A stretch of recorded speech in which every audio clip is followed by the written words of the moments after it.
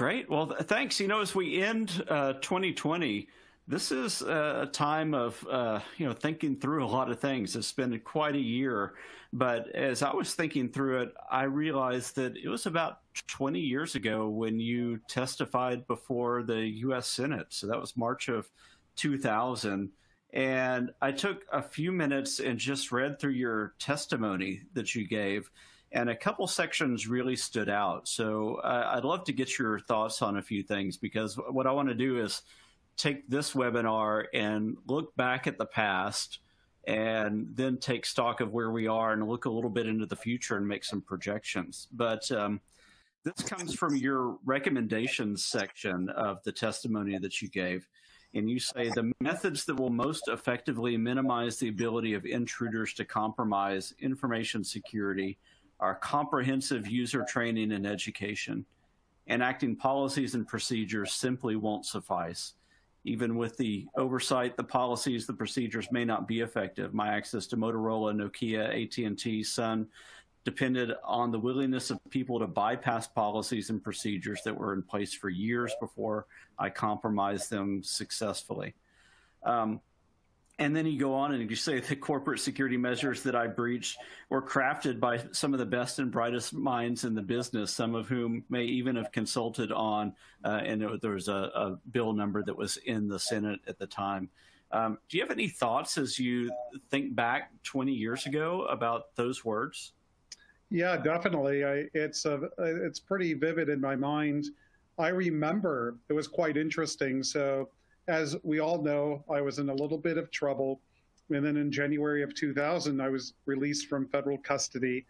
And then literally 3 months later, I received a postal email, not an email, postcard from Joseph Lieberman and Fred Thompson that they wanted me to come testify for Congress. So it was quite interesting to go to the probation department and said, hey, listen, I need to travel to Washington, D.C. to testify, so it was quite the surprise. But what this whole congressional meeting was about was how the federal government could better protect any systems that were owned or operated by them. And they invited me to testify, based on my, background, but more specifically on the social engineering threats. And I remember doing an initial presentation for a group of congressmen, and then it came to the question and answer session, which went quite some time. And at the end of the day, I was trying to educate Congress that they really need to take training people seriously, because in my black hat days, I was extremely effective at convincing people to do things over the telephone, because back in my days, it was phone pretexting. And then in 2000, that's when the ARPANET became the internet, well, kind of 1995. So now we have a different vector of phishing, but it's really all the same. Social engineering is social engineering, whether you're using email or the telephone. So I was really trying to encourage Congress, hey, you guys need to step up, pass some legislation that requires companies to train their people, and maybe even consider doing some sort of public service announcements on television, not on, on cable, on broadcast TV, to really educate people about the scams out there. Because unless people are educated and know that these scams exist and how they work, they're likely going to fall for it if they're targeted. Yeah, right. It's really interesting as you look through your testimony. This topic of social engineering comes up as a constant thread through it, and really is the heart of what we do at KnowBe4, which is trying to help people be more resilient against social engineering. But then I'm again struck by point 3 in your recommendations, where you say implement policies, procedures, standards, and guidelines consistent with the risk assessment and cost-benefit analysis. And then you end with a sentence that says employee training to recognize sophisticated social engineering attacks is of paramount importance. And then now look at you 20 years later, the chief hacking officer of the largest security awareness company in the world that also specializes in simulated social engineering and really draws from the richness of your expertise and your past to make sure that that's successful, and be showing real world attacks and helping people to be more resilient against those. Yeah, it's quite interestingly, in 2007, I was going to team up with a very well-known actor, and we were going to do these security awareness training videos, yet it fell through because of funding issues. And then I met Stu in 2011, and it was like the perfect relationship, because this is exactly what I've always wanted to do. And what I mentioned in my congressional testimony is you could have all the policies, procedures, and standards and guidelines in the world, but if people don't follow them, the bad actor is still going to get in. So I was really trying to encourage Congress, yes, the policies, the procedures are absolutely necessary. That sets kind of the rules, but at the same time, it's really necessary to train people and really clue them into how the bad actors operate. Because if you don't know how they work, if they're going to attempt to target you through phone pretexting, phishing, through physically, trying to physically get into your facility or something like this, and you're not aware of these types of attacks. And people are normally honest. I think 80% of us are honest people, but you got to watch out for that maybe 20% or less that might try to abuse the situation.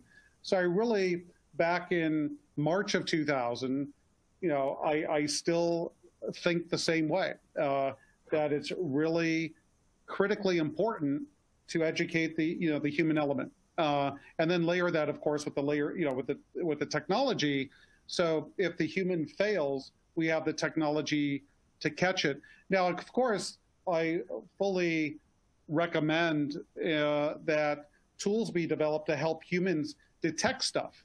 So if we could build the tools that help people detect social engineering attacks, by all means, we should leverage those tools.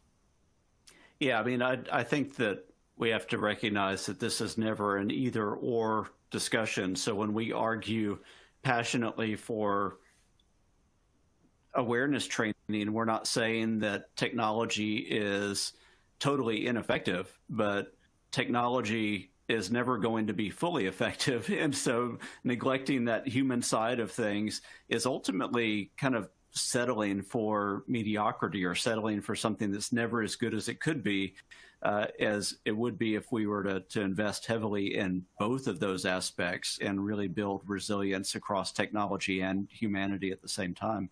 Now, as you kind of sit 20 years, past this time where you were in front of the Senate, what does it say to you that we are still having the same discussion now? Well, does that strike you as maybe the world has failed in some way, or is it just kind of the way that things will always be?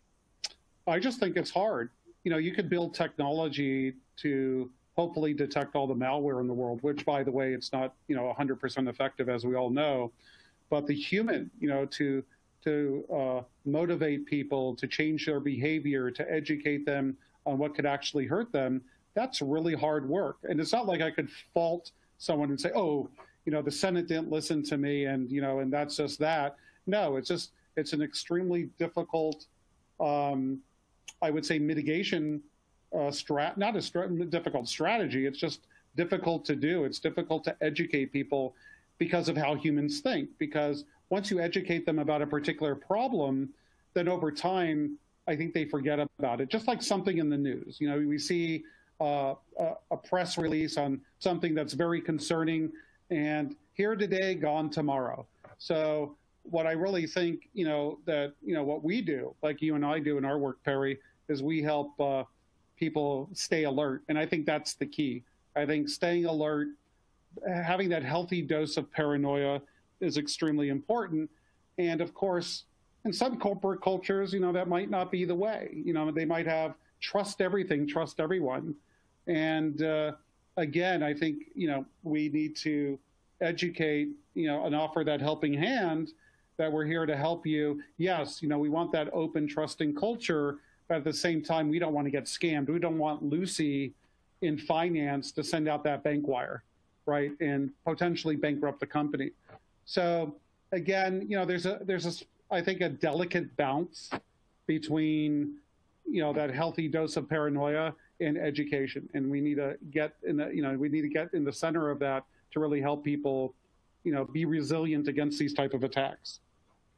Yeah, absolutely. And I love the fact that you mentioned that, hey, you can continue to try to teach people things, but after a while that learning starts to go away and needs to be reinforced. There's a psychological name for that, which is the decay of learning. And it's almost, immediately within minutes, there's about a 50% drop off in what somebody was exposed to what they're able to retain, and then it starts to slowly decay further over time after that. But being able to continually get in front of people with the same reinforcing messages is critical. And it is hard. You're right. Dealing with humans and dealing with the fundamental human problems is really, really difficult. And so working that at all angles and with consistency is going to be key. Oh, sorry for interrupting. No, go ahead. What makes it extremely difficult is not necessarily educating humans. It's really looking up the tradecraft that the bad actors use, because they're very, very, very good at building trust and credibility in their attacks. In fact, one of the demos that we're going to show later shows a technique that I use to, increase that trust factor. So then it becomes, how do you really analyze the situation that's happening to really detect these types of threats?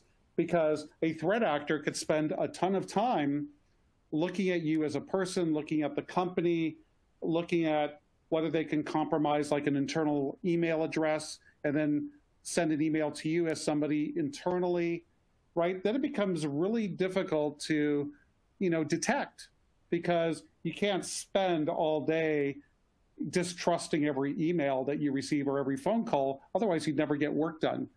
But what I hope to accomplish, at least through KnowBe4, is really training people's brain in a way to be that that social engineering detector, if you will.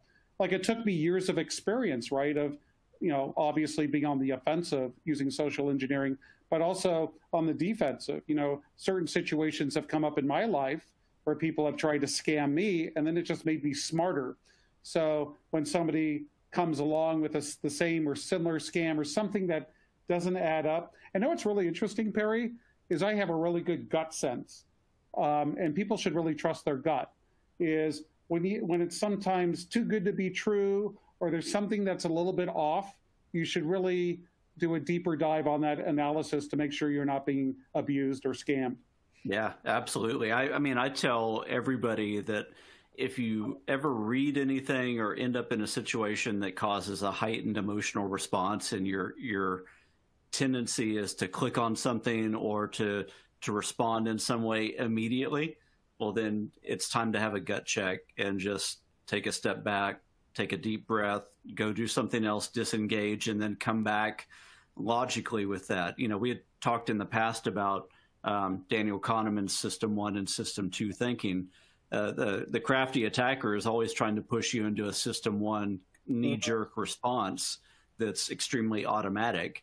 And if we can intentionally go back into System 2 and think logically and methodically through something, then we're more likely to take the right path or the safer path. Right. And people like to, tend to be polite and they want to be liked.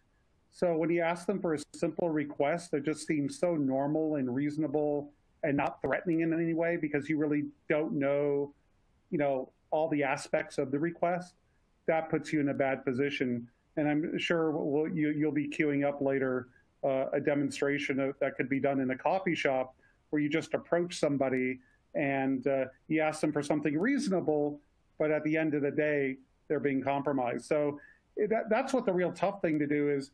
You really need people that have their ground to the, they're pretty much their ear to the ground. I was saying it backwards. Their ear to the ground, really paying attention to how these threat actors pull off their capers, and then constantly reminding us as people that work in organizations, what type of tricks these fraudsters are doing. So we become much more aware and much more able at realizing it's a scam. And then, of course, we could obviously not cooperate. Yeah, that's definitely good advice. So, I think it's really interesting that those two things that you talked about in your testimony as recommendations are still key. So that social engineering resilience is key, and the awareness and training piece is key. And it sounds like if you could give the same testimony today, those same things would still come out. But we've taken a look. Yeah. I mean, we've taken a look back 20 years. Now let's look forward and talk about some of the emerging social engineering threats. But first, I do want to cue that demo that you alluded to, because I think it proves what we're talking about, is that social engineering is powerful and it's always evolving and adapting to what the most current technology is. So let's roll this. This is that coffee shop style attack. Kevin, is there anything you want to say before we roll that to tee it up? Not really. I mean, we could discuss it afterwards, but I actually did exactly what this attack is going to illustrate in a recent security assessment, and it worked like a charm. But let's let the audience take a look at the video, and then we could quickly mention that. Great. Here we go.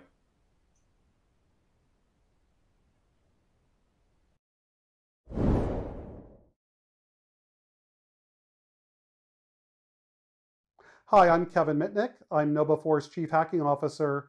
Due to the global pandemic, I'm filming this demonstration from the comfort of my home office. So today I want to discuss how dangerous it is to plug in any device into your computer from an unknown source. And in some cases, it could appear to even be a trusted source. So we've all learned over the last 5 or 10 years, never plug in a USB flash drive, because a bad actor could weaponize these drives, so when you plug it in, it installs malware on your computer. But what about other devices, like USB mice, a charging cable for your phone, or other devices that you plug into the USB port? Could that be dangerous? So that's exactly what I want to demonstrate today, is how dangerous it could be to simply plug in a charging cable into your computer, because a threat actor could get the keys to the kingdom, namely all your login credentials you store in your browser, and even access to the websites you're currently logged into, even if you're using two-factor authentication. So let me show you the setup here. On my left, I have the victim's computer. On my right is the attacker computer. So what's the pretext here? The pretext is I want to target somebody that's sitting in a coffee shop. I walk in with my phone, I walk in with my cable, the phone will be dead, and I basically ask the target if they'll please charge my phone for just a moment until it powers up, because I need to make an urgent call. So that's the pretext. So let's go over to the victim's computer here. We could see that we're logged into Gmail. We're also logged in here to the Amazon cloud. We're logged into Facebook. We're logged into Twitter. We're logged into Office 365 here. And if we look over here, we have stored credentials, several different websites here with stored passwords. So this is the information I, as the threat actor, want to steal and gain access to. So the victim goes ahead and they plug in the cable first so they could charge my phone. Let's go ahead and do that. And we plug in the phone, and as you'll see, it will pop up a box on the screen that it detected the phone, but we'll go ahead and close it because it doesn't really matter. And as soon as the victim plugs in the phone with this Bluetooth transmitter device, or I could even use another phone if I want, I basically click a button. Before I do it, I'm going to distract the target.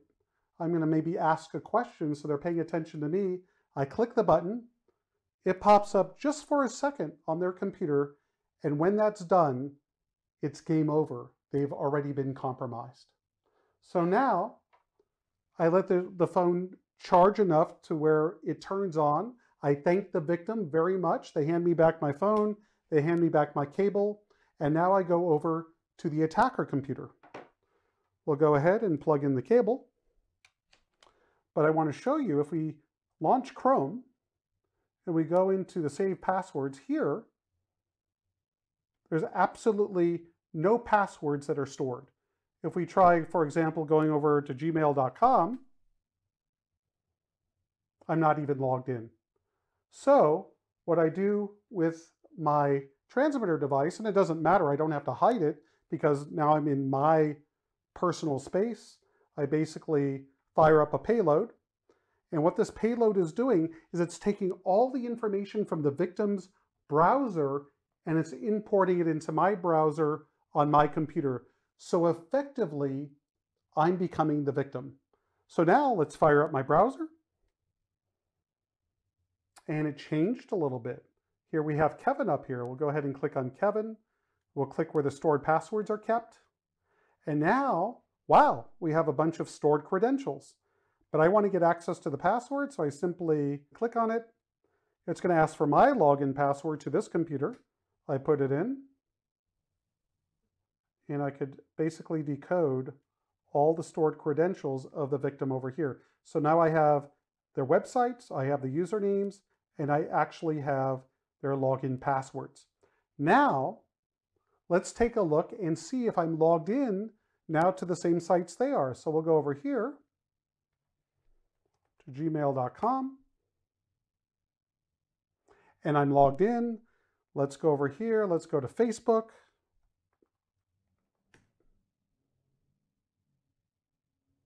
I'm logged into their Facebook account. Let's go over here to Twitter. I'm logged into the victim's Twitter account, which is my Twitter account. Let's go ahead and try Office 365. Everywhere this victim was logged into, I'm now logged into. And for example, for logging into Office 365, I have two-factor authentication enabled. It doesn't matter. And let's try one more important site. That's Amazon Cloud Services. And when I go to that URL, I have to go ahead and go through this process, my account. I have to click on the Management Console. And then I have to click, now I'm logged in without having to put in a password because again, the victim was logged in. So essentially what I did, as soon as the victim plugged in my cable, I basically exfiltrated all their information and now I'm able to import it into my computer and gain access to everything that they're logged into. And again, all the login credentials they stored in their browser.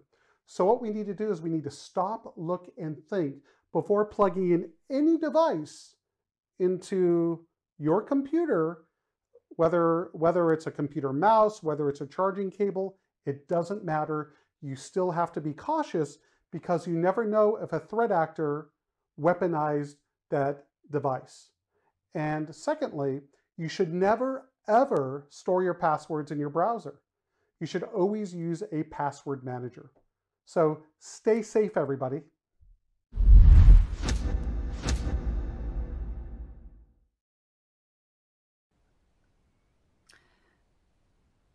That's great. I appreciate you showing that to us because it really illustrates the fact that social engineering evolves to match the technology that's there and is going to take advantage of whatever new things are around. But Kevin, do you have any thoughts that you want to share about that? Yeah, I mean, it's so ordinary and people, again, are so polite. You could walk into any major coffee shop and I guarantee you're going to find somebody to plug it in. However, a real threat actor is going to target a particular individual or group of individuals that are in a company because they want to compromise the company's IT assets. But how I use this on a recent pen test is I was testing a client and they had a very large retail presence, I mean, pretty much in every mall. And myself and one other team member went in during a very busy time into the store. And it was very interesting because employees would sit at a bench, kind of like in the public area of the store, and work on their MacBook Airs. And they would, you know, when they'd help a customer out, they'd let the MacBook Air sit on the bench. So basically, We call it, from the old pickpocketing lingo, they call it shade. So my associate that was with me kind of shaded, in other words, blocked the view of the retail reps to that MacBook Air that was logged in and sitting there. So I simply plugged in the cable, initiated the payload, and the payload in this case wasn't to get Chrome credentials. It was actually to install an implant a la malware onto this MacBook Air in this retail establishment. And from there, we were able to get full control of this MacBook Air. It was logged into an account, which was the name of the company, the retail shop. And unbelievably, that account in this had root privileges. So you could basically run a command and your root on that box. Wow. And they actually stored credentials, including the Wi-Fi credentials for their point of sale system and for their employee network and the guest network in a Pages document, because Pages is like, for the Mac. It's an application for Mac OS X. And couldn't believe the find. Eventually, based on this initial attack vector of plugging in this cable, we're eventually able to control the company's entire AWS infrastructure. So it led to that from this simple attack. So this is very real, but just done in a different way. Wow, that's amazing. And the other thing that really stood out to me about the specific example that you showed was just the dumping of password passwords from the browser. It's something we've mentioned a few different times on this, and is, I know, one of your favorite things to do as soon as you get access to cookies and everything else, or to a device. But any thoughts that you have there on just password vulnerabilities or browser-based vulnerabilities? Yeah, don't store passwords in your browser, because it's going to let a threat actor laterally move into whatever cloud services you're using. Now, mind you, you might have 2FA, and that's where the stored cookies come into play if you have a current session open. But I find in 90% of the organizations we test, and these are large companies, they typically store credentials in Chrome and other browsers. And I always encourage companies to use password managers. But people make mistakes even with password managers like LastPass. So we've recommended to several clients, consider 1Password, consider LastPass. And then on the next test, they were using LastPass, but the administrators never logged off of LastPass. So if we were able to gain control of their endpoint, because we got like domain admin privileges, we could RDP, which is remote desktop, into their endpoint, after hours. They're still logged into LastPass, and we could dump all their credentials from there. So the key is, your credentials are the keys to the kingdom. You want to protect those with every potential resource you have. So if you're using a password manager, at the end of the day, log out. I know it's a hassle to log in. You have to put in username, password, and maybe hopefully a 2FA, but do it, because otherwise you're leaving yourself wide open. Right. And I'd be remiss if I didn't mention KnowBe4 Browser Password Inspector, which is a free tool that we offer that helps admins understand some of the threats around stored passwords within their environment. Why don't we move on just for a second? There's two interesting news items that I want us to talk about, and then I want to go back to this concept of some emerging trends and threats. But one of the things that has come up over the past couple months since we've spoken was really, I think, this idea that ransomware is much bigger and much scarier than just storing off somebody's bits and bytes and making those non-accessible.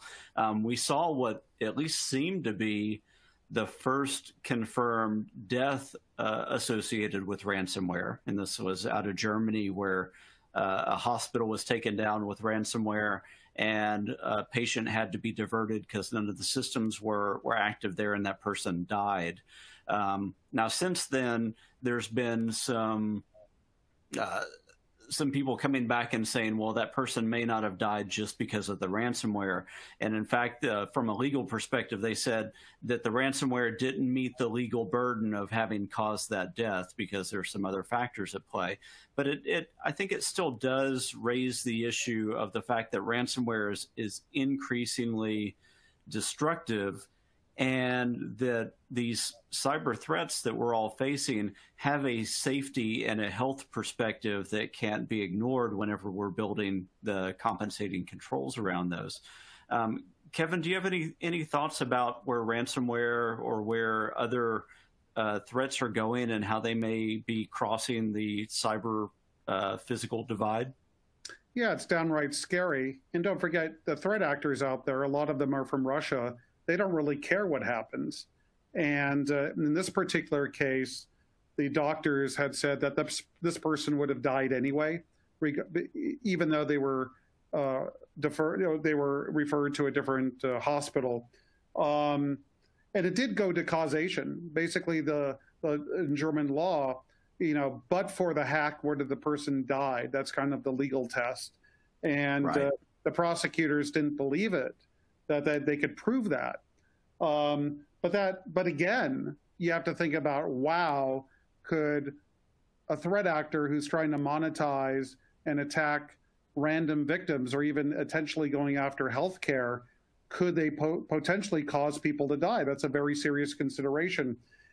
I read this article in Wired about this particular attack, and what was really interesting and stood out was a quote, well, basically from the prosecution in Düsseldorf, basically saying that causation could go beyond the attackers in this case, and they were looking at the culpability of the hospital's IT staff, thinking, could they better defended the hospital by monitoring the network more closely? That sort of thing. So now you have to think about, as a company, what is your liability? So if a threat actor uses phishing or breaks in through some sort of technological exploit, and they deploy ransomware in your network, and you didn't sufficiently and exercise due care to protect that network, and somebody dies or gets hurt because of it, could that open you up to a very serious lawsuit? That's a very serious question that companies need to start asking themselves. But I see it, and in this article as well that I read in Wired, it was interesting because these fraudsters were going after the university. They weren't going after the hospital in one particular case. And when the police contacted these fraudsters, because of course they left their calling card of where to send the Bitcoin and maybe a support email address, and they said, hey, you just deployed your ransomware in a hospital. This could really affect the health and safety of patients. Fortunately, the bad guys actually gave the police the decryption key, so they were able to restore hospital records and that sort of thing. But of course, it didn't really work because the amount of time it would take to restore the hospital's operations because of this ransomware attack was somewhere along the lines of like 20 days. So the damage has already been done. You can't unring the bell. But I think it goes to show you, Perry, where ransomware is going. The bad guys could care less of what the collateral damage is. They just want to make money. Unfortunately, it's kind of like the buyer beware is, us as potential targets and companies need to do whatever we can from a technological perspective and from the human firewall perspective to mitigate the chance that ransomware is going to infect our organization. And I really believe as part of that, you really have to have a good disaster recovery plan in case you are infected, where you could, restore from your latest backups, hopefully that have been in the last hour, and not have to pay any ransom whatsoever, but be able to restore to a reasonable point in the past and have that whole process tested. I can't tell you how many times I've been contacted by people that do backups, but at a time of some disaster taking place, whether it's ransomware or some other situation that has arisen that they can't restore, their backups because they never tested that process out. Yeah, I'm really glad you brought that out, because that's a horror story that I've heard over and over and over again, where people believe that their backups have been effective, and then they go to use them, and something is just not right. So yeah, guys, test your backups, test your disaster recovery, your business continuity plans, because if 2020 has shown us nothing else, it's that we need to expect and plan for as many of the unexpected things that can happen as possible. I want to get to one other interesting story that came out, which is this phishing attack that happened whenever Trump, U.S. President Trump, contracted COVID and was in the hospital. And of course, the White House wasn't as forthright with and transparent with some of the updates as possible. So that created an information vacuum. And what happens whenever there's curiosity in an information vacuum is that the bad guys rush in and use that as fish bait. So what did you see about that, and what made that attack unique among some of the other attacks that have been happening recently? Well, this is a common way the threat actors are playing the game now, is they'll leverage like Google Docs, Google Drive, and they'll link to documents there. And just because it is going to a Google Doc, it's trusted. I remember at KnowBeforeCon, I illustrated the same type of attack where you clicked on a fake Zoom link and you authenticated, then you brought up a resume, and the resume was hosted in Google, right, in Google Drive. So this is a common attack because it has a lot of trust and credibility, because threat actors could also use Google and have Google send out an email invite essentially saying, hey, Perry shared a document with you, or Susie shared a document with you. And again, it builds trust and credibility that this is legitimate because you're getting noticed by Google or Microsoft's platform, OneDrive, right? Same sort of idea. And then people trust it, and then they could open up the document. The document can contain a hyperlink because, Google is going to try to mitigate malware that sits on Google Drive. I don't think it's as effective as when you receive an email and Google runs through its checks and balances. But in any case, it could just be another document with another hyperlink to now the real malicious attack, and then people, unfortunately, are compromised. Yeah. And this doesn't relate to Google Docs and O365 so much, but one of my favorite things that I still see in phishing emails that are targeting web-based email is these message clipped fish that come through, where part of the message looks truncated and it says message clipped because the size is so big, and then that entices somebody to click on it. But let's go back to this concept of trends. There's a few that I want us to be able to hit on within the short time that we have left. The first thing is, I know that you brought a few interesting phishing templates that you want to show us of things that we've seen in the wild. Why don't you go ahead and maybe share your screen and see if we can take a look at some of those? Okay, sounds great. One moment. Great. So ignore the one on the left. We're looking at this one right here. And this is one from Office 365. And, well, not really from Office 365. But of course, this is your standard phish. It's coming from some random domain to a target, because they want Frank to fall for this thing. And then, it's basically saying your payment's declined. So when your payment is declined, you're worried about losing access to your services. So it's a very strong motivator to pay attention to this email and comply with what the email is requesting you to do. And if you go over each of these hyperlinks here, you can see at the bottom. Can you see that, Perry? I can see it on my screen. I just want to make sure it's showing that hyperlink that begins with. Yeah, I can see it. Yeah, so you look at these, of course, that's threat actor. That's not a real Office 365 or Microsoft domain.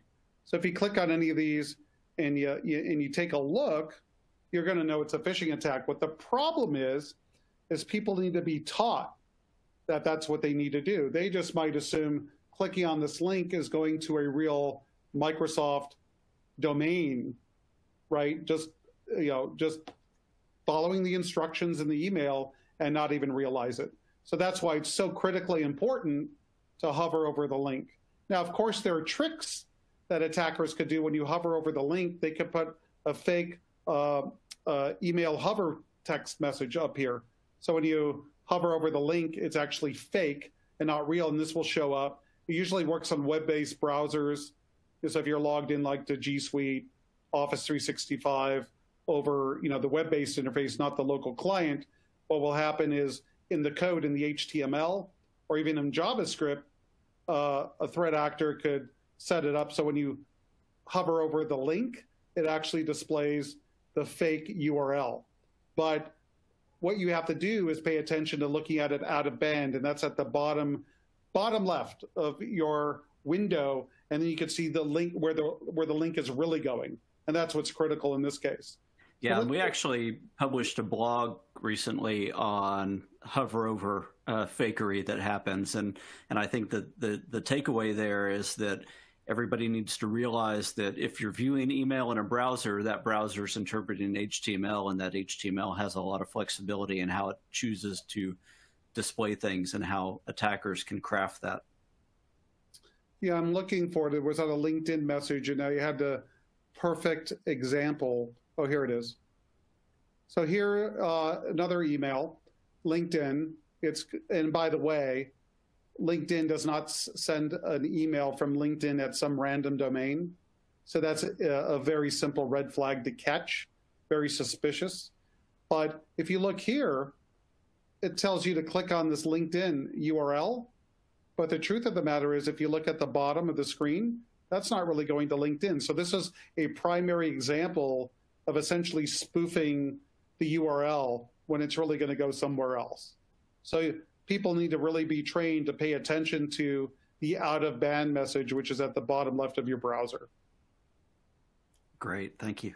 So let's close this one. We already looked at this one. SharePoint, same type of thing, malicious links. No matter where you click, if you look at the bottom, it's going to this landing fac domain.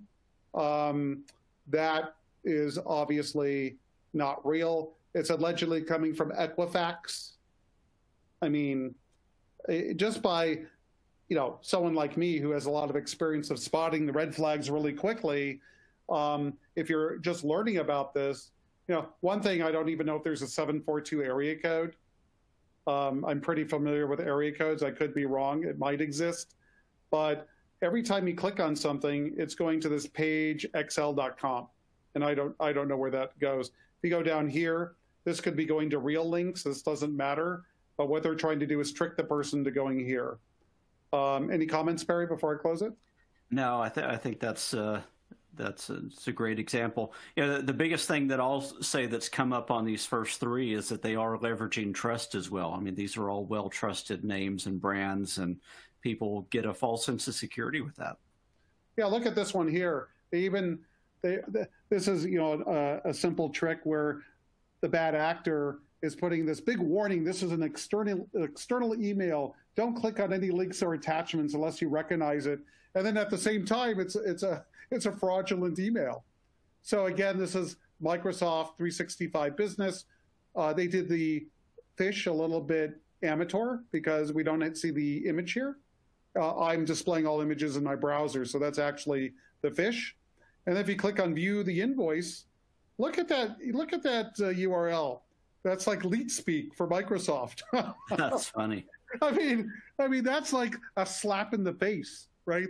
This is fraud. And then if you look at it, why would some invoice from Microsoft be coming from My Providence Bank? It just doesn't make any sense. Now, if we look at the from URL and we look at the to URL, it could have been an internal phish. They're trying to spoof internally. So that could be it. So let's look at another one. Here's one to Collins Credit Union. They're saying that there's been some changes made to Sophos, remote access infrastructure, like SSL VPN, and then you could access the portal here. But if you click on it and you look down there at the bottom, office365world.com, that makes no sense. That's obviously something highly suspicious. Right. Let's take a look at some more. This one, it didn't even render. No, it didn't even render the picture. And if we take a look at the link here, back up my data, look at that strange URL at the bottom. Yeah, that is janky. Yeah, and it's passing the email address of the person that it's going to, as well at the end, that CPA firm. Oh yeah. That probably goes straight to a database saying that this person falls for these kind of things. So go ahead and fish them again. Exactly. So now the fishers could keep track. Here's one that's actually done quite well. They actually spoofed Amazon.com. Do you see up there?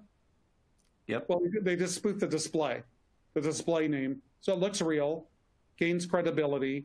But again, they're saying we could not process your last order. But if the person didn't make an order, obviously this would be disregarded. But either way, they thought they made an order. They thought somebody made an order on their behalf. They might take a look. And if you look at it, all the links, they go to the same site, which is newtonband.net. I don't think newtonband.net is Amazon. At least the last time I checked. but again, I think, system one may kick in here and somebody say, wow, did somebody hack my Amazon account and start ordering stuff? I better click on this and go see. Exactly. That would be the powerful motivator. We could not process your last order. Uh-oh, did somebody, make an order on my behalf? That sort of thing. Let's take a look more, because I'm trying to speed through these a little bit. Craigslist. We need you to confirm some information to keep using your account. That's a huge red flag of telling the target they need to do something or they're going to lose access. The old story with, I believe, Cialdini is people will do more to avoid a loss than to realize a gain. Right. According to Dr. Robert Cialdini in his book of Influence. And this is using that, it's framing the email in that particular way here. So if we look, and this is the telltale. You don't spell below like this, BELLOW, right? And this is like trying to motivate the target to comply quickly. So that's where they're in that system one mode of thinking. And then we look at the update and we see it's going to some garbage URL. Amateur type of attack. This one giving you the fake warning. It's coming from zfo.net, which is a known hacker group, by the way. So that's kind of odd. But the same type of trick we showed before. The link is outlook.office365.com. Let's go ahead and highlight it. And we look at the bottom, and it's going to AppSpot, one of Google's domains, right? So typical phishing type of attack. Typical, let's trick the person by displaying a fake URL. Let's go to the next one. Intuit. This would be great for a threat actor to get access to your books. And I don't know if Intuit lets anyone write checks. We're doing a security upgrade from our old server. You know what my first thought, Perry, is? Yeah, right. You got to think of any excuse to get the victim to log in. Yeah, we're doing a security upgrade. You're going to lose access. We're resyncing your applications. It always goes towards, hey, if you don't do this, you're going to be inconvenienced. So whenever you get an email that frames it in that way, your antennas should go up. And you should think about it in the system two way of thinking, which I could let Perry explain. Well, and you should definitely think about it based on the size of organization that you're dealing with, because I have done business before with, let's say, content providers of really specialized content. It's usually like a 1, 2, or 3 person shop. And then they migrate to a different content host. And they're like, you need to reset up your account. That can happen really legitimately. But with a company like Intuit or Bank of America or Amazon or something else, you're not going to get stuff like that. And then you can always and should always just go verify it if it ever seems like it is a legitimate request, because at that point you are giving away keys to the kingdom for those accounts. Yeah, take a look at this. Look at hovering over upgrade account. Look at the link on the bottom. That's clever. because all the threat actor did was set up an AWS instance. Basically, they set up a host in Amazon, and they provided instead of putting the IP address there, they just gave the internal Amazon host name for that internal IP. Yeah. So so this is very clever, meaning not very clever. I mean better, because now you think, well, it's a little bit of a step up. And then you have to think about, why is it coming from Columbia.edu? That doesn't make sense. Yeah, that's somebody you work with. What you got? Yeah, let's take a look at another one. This is one of your favorites, I think, kind of, almost. Like, view more to see your message, click here. Yeah. Your message is blocked. Oh no, who's trying to email me that I won the lottery? And Exactly. You click on those settings, and it's going to obviously this malicious domain at the bottom, ro-norse.com. Typical, right? And if you highlight over here, it's going to the same domain. So each hyperlink going to the same domain. That's another trick, right? Because the threat actor wants to encourage you, hey, there's some important information waiting. It could be critical to you. And by the way, the only way you're going to be able to see this is click this link, right? So, yep. And look up here. They're spoofing it from Google Mail, right? So, they're trying, again, I'd call this like a kind of a medium amateur type of attack. Right. Here, I think this is potentially a malicious attachment. They want you to download this PDF file. I don't know if that PDF file contains another malicious link, or if it could be a malicious PDF that just exploits you. And by the way, again, to raise people's trust in the email, it gives you this fake warning. This email originated from outside the organization. Be careful. Right. Right. And it looks like this was internally spoofed. So why is Denise sending the same? Why is she sending an email from herself to her? That makes no sense. Right. Yeah, especially if she's from outside the organization too. That's you've got a multiple personality disorder type of thing going on there. Yeah. If you look at these fishes and you actually pay attention and take the time to look at it, you go, oh my God, this is quite funny, or or good try, good try, and all this sort of thing. But they go from amateurish, with lots of misspellings and not a lot of work put in because they're doing this at scale. And then it goes into super sophisticated, ultra spear phishing attacks that, we do in our pen testing. And it's always, we never phish on the first email. That's the rule. We always phish after we gain trust in the email chain. And then you phish. So, and then another thing that these tend to focus on is some kind of urgency or curiosity. You open that curiosity bubble, and it's like an itch that needs to be scratched. Which, speaking of curiosity, I know that you brought another demo, and we are almost out of time, so I want to make sure to get to that. Is there any setup that you want to do to talk about this this kind of scary new tactic that we're seeing out there? No, I mean, this is a real, well, yes, I'd like to speak about it, but this is quite scary if it's not patched. This vulnerability was published by a gentleman in the Netherlands, I believe around August of this year. And essentially, this kind of opens the door to your organization for anyone that's on the inside that has network connectivity. They basically could, get the keys to the kingdom, all your users and password hashes. Doesn't require any authentication whatsoever. So basically, once somebody's on the inside of the network, and this could go to a disgruntled insider, by the way, that could leverage this vulnerability, not necessarily an outsider, so that, that should be concerning. But how a typical threat actor would exploit this is they'd get the initial foothold on the network by exploiting some web application on the outside, or more likely by doing a phishing attack, get their initial hold on the network, and then leverage that hold to exploit this very scary vulnerability to essentially get the keys to the kingdom. So anytime you want to roll the video, Perry, go for it. Yeah, let's go for that now.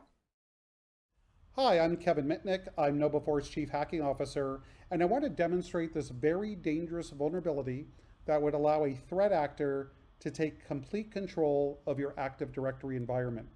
And how this works is this vulnerability allows an attacker to change or remove the password on the computer account on the domain controller. And this computer account has special privileges where we're able to dump all the password hashes. And what's more concerning is this attack could be done by a malicious insider. All it takes is somebody on the network. You don't even have to have any credentials. And if you could communicate with the domain controller, you could execute this attack and get the keys to the kingdom, which are all the password hashes that exist on the domain controller. Why this happened is a developer at Microsoft, when coding the Microsoft NetLogon remote protocol, made a mistake in the cryptographic routine and set the initialization vector to all zeros. But we're not going to get into the technicalities here. We're just going to demonstrate how this works. Now, we're going to do this from the outside. So what we're going to do is send the victim a phishing attack, and once we're able to get malware on that victim's workstation, we're going to be able to execute this attack and get access to all the password hashes in the company. So let's, without further ado, let's go ahead and open Google Chrome, and we're going to log into Office 365. And we're logged in as the victim. This is John Rafuse, who works in human resources. And what we did is this phishing attack is a little bit different. What we're doing here is we're using a secure emailer. There's two reasons for that. One, we want to build trust and credibility that this is a legit email. And secondly, a lot of the email providers out there, whether it's G Suite or Office 365, trust these secure emailers so they don't end up getting blocked. So let's go ahead and take a look. We have an email from Send Safely. It says a new item for Mitnick at mitnicksecurity.com. Let's go ahead and view the item. And a lot of these secure emails do two-factor authentication. So what I'd have to do is supply the email address. It would send me a code, and then I'd have access to the email, the secure email. But here I turn that off to make it quicker. So we're just going to be able to go into the message. And here we have it. It says a secure message with files, which means it has an attachment. And the message says, John, please find my expenses attached. If the amounts don't show up correctly in the spreadsheet, please first click on Enable Editing, and then click on Enable Content to ensure all the values load correctly. Then it says to remit payment to the Kevin Mitnick charity, care of the White House, which obviously is a joke. Anyway, what we have here is an attachment of the expense spreadsheet. We're going to go ahead and download it. And I know what a lot of you are thinking. This is a simple macro. No, we're using a different technique. We're using a macro to load the values, which is completely not malicious. So a lot of the EDRs and AV products won't detect it as malicious. And we're using a very dated technique that I'm not going to get into at this time to actually install the implant on the victim's machine once they go ahead and click Enable Content. So before we do that, I downloaded the Excel spreadsheet here. Let's go ahead and bring up our Cobalt Strike Listener. This is a framework that pen testers use. Threat actors could use it too. Once the victim's computer is infected, we're going to get a connection over here. So let's go ahead and minimize that. Let's go ahead and open up the XLS file. Now, as you can see, here we have expenses, but we have no amounts. And if we remember the email we just read, if it did not load properly, click Enable Editing, then click Enable Content. So we'll go ahead and follow through as the victim, Enable Editing, and then Enable Content. Before I click Enable Content, I want to bring up the Cobalt Strike Listener. We have nothing here. And then we're going to go ahead and click Enable Content.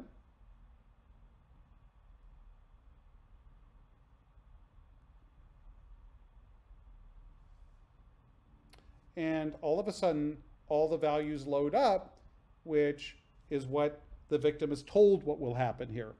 But if we take a look over here, we could see there's been a connection from the victim's computer from logged in as J. Rafuse. So once they clicked enable content, it executed another type of vulnerability that we're able to install malware. So let's go ahead and interact with the malware. I'm going to set the sleep to 0. And what we want to do in this case is we want to escalate our privileges. We want to get to all the domain hashes on the domain controller. But first, let's see what privileges the jrafeuse account has.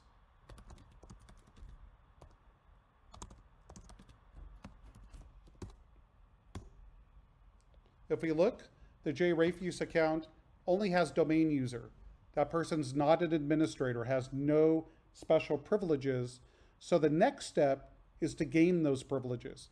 So the first thing we're going to do is try to identify the name of the fully qualified domain name of the domain controller, the one that is being used to log into, so we could exploit that domain controller and gain access.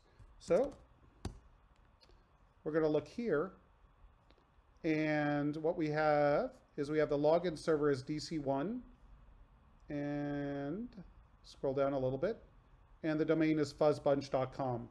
So the domain controller we want to exploit on the internal network is dc1.fuzzbunch.com. But the first thing we have to do is we're going to install a proxy. What this allows us to do is use the server that Cobalt Strike is on to communicate with the malware on John's workstation, but we could use the Linux operating system and we could use a different tool set to accomplish our mission. So let's go ahead and install the proxy. And there we go. So the proxy is installed. So now our next step is to exploit this very dangerous vulnerability that I mentioned in the initial part of this demo. So let's go ahead. We're going to type 0 logon. And then we're going to pass it the domain, the name of the domain controller, the host name that we want to exploit. And what this is going to do, it's going to blank out the password to the computer account on this domain controller so we can get access to the password hashes. So let's go ahead and do it. Success. So here we are. And then it has this here, which looks like gibberish. What this is actually, it's a password hash. And it's the password hash for an empty password. And what we need to do is when we do the next step, we need to pass our script the password to the computer account, which is essentially blank. So let's go ahead and copy it. And then we're going to go over here to our Cobalt Strike host. And now we're going to execute a shell script, and we're going to pass it the password hash for a blank password. And what this is going to do is do what we call a DC sync operation. And essentially what we're able to do is dump all the password hashes on the domain. So let's go ahead and do it.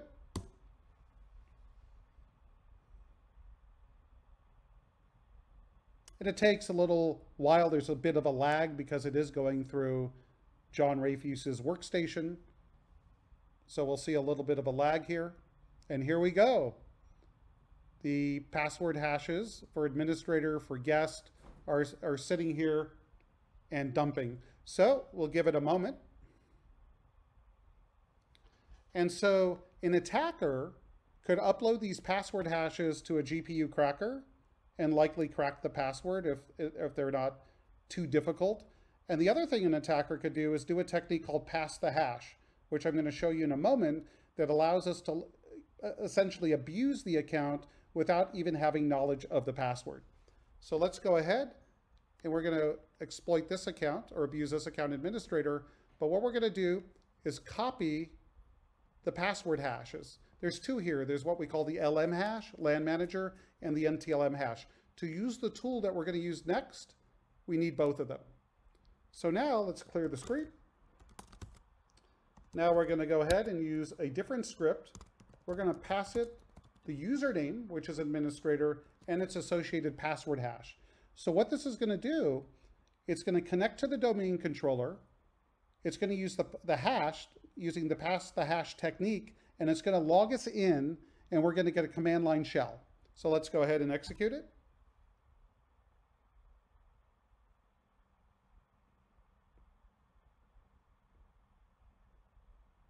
And again, there's a tiny bit of a lag.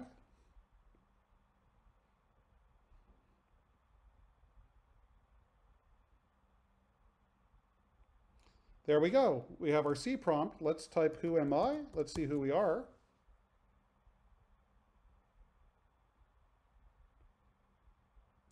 And we're the administrator on Fuzzbunch. Now let's see what host name we're on.